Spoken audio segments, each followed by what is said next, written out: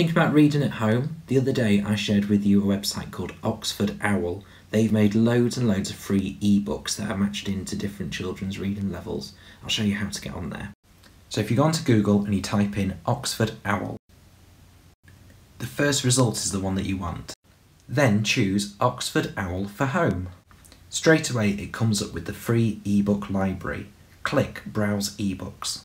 So there's information here about the books that are on there. If you click Browse the ebook library, it'll take you straight to the selection of books. So here's the ebook library. If you scroll down, you'll see there are loads to choose from. Now, not all of these are suitable for all children, so it's best to filter them out. If you click on all ages, you can choose your age to decide which books to read. So for Year 5 and Year 6, choose age 9 to 11. This has now chosen 19 books suited for your age.